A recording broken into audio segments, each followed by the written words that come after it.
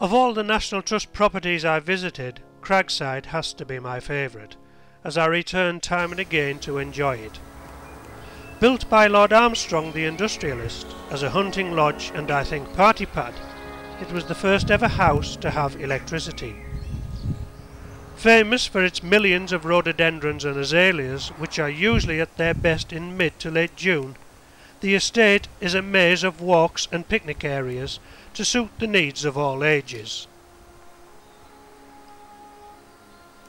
This waterfall once again flows, since the once dammed river that created the lake for the water source to drive the hydroelectric turbines was reopened.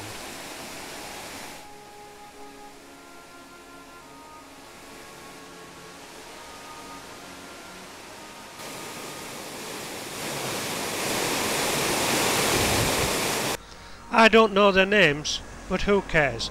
Let's just enjoy them for what they are.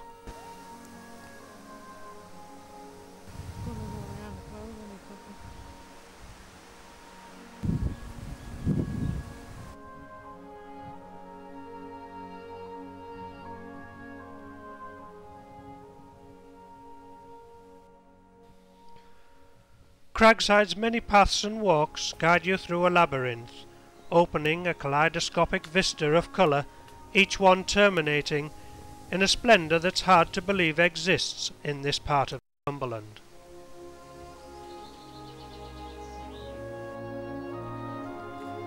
A lesser version of the lake still exists, to add to the tranquillity of the air that you feel when you step on these soils.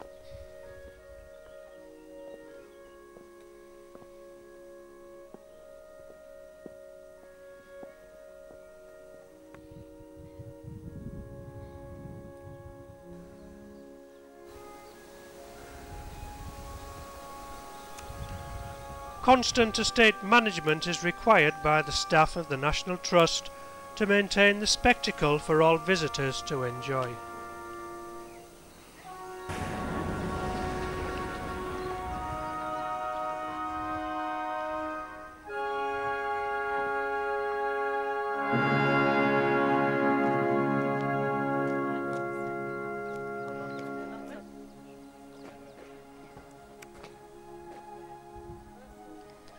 On the other side of the ravine are the formal gardens, with a clock tower and conservatory.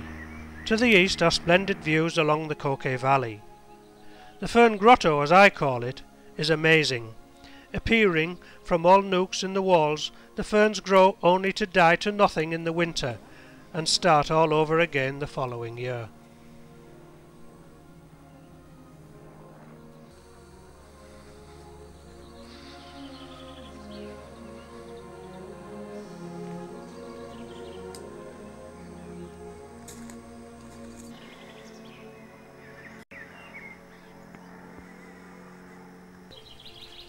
This conservatory houses another of Armstrong's innovations, the revolving pots for the peaches, figs and olives which were grown here.